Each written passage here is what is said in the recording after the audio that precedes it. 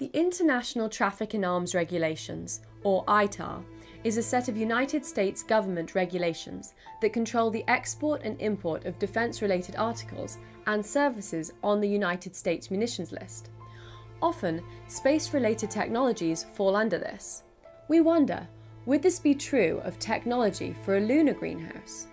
As far as restrictions on exchange of technologies, we deal with crops and plants, and the agricultural, horticultural environment between all the countries is pretty much open.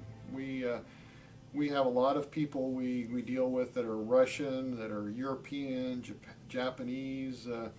There's no problem there. But as far as what our cultural diets dictate in space, that might be more of a problem. At South Pole, there was quite a bit of feedback from the crew that too much lettuce, or great on the cucumbers, what about the tomatoes? For space applications, I think we're probably going to have to work the problem from the plant to the people rather than the people to the plant. In that we need plants to do multiple purposes, wear many hats. They've got to keep us breathing and giving us oxygen, and then they also have to supplement the amount of calorie intake, our food. And I think what I'm looking for is what are the best plants to do that job? And secondary, I ask, okay, well, how popular will these plants be among the crew after they've done their job of keeping the crew breathing air? Then, is this tasty? And is it something that would satisfy an international crew of astronauts? And, my feeling is that going to the moon as an astronaut, global as that idea is, I think those people are going to be, at some level, willing to eat what's ever put in front of them because it means they get to go on a journey that's extraordinary. As an example, if an astronaut had to eat mealyworms, because it's just far more efficient to grow mealyworms than it is cattle on the moon, I think it would be hard to swallow, but they'd get it down, and whether it's mealyworms or cow, it'll keep you just as alive. And being alive on the moon, whether you're a tomato plant, a mealyworm, or a human being, that's going to be a hazardous, harsh place to make a living. So, bon appetit. Food is extremely important as far as your morale and stuff. You spend most of your day, you get up in the morning, you wonder what's for breakfast, and then you spend most of the time before lunch wondering what's for lunch, and then before dinner, what's for dinner.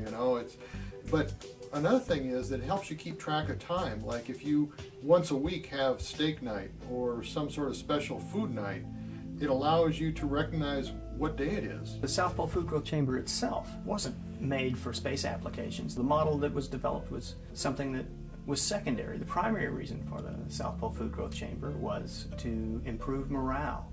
And it improves morale in giving the crew that are stuck down there over the austral winter, 8 months of isolation. They now have fresh vegetables at their meals. When I was there, we had a fresh salad for both lunch and dinner every day.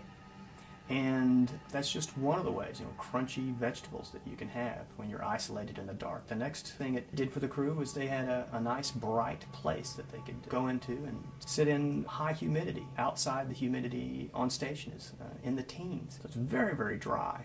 They go into the greenhouse, they get high humidity, they get bright lights, and for lunch and dinner they get something fresh and crunchy. So food is very important, and certainly that's the primary reason that I got the opportunity to go down to the South Pole and learn what I did.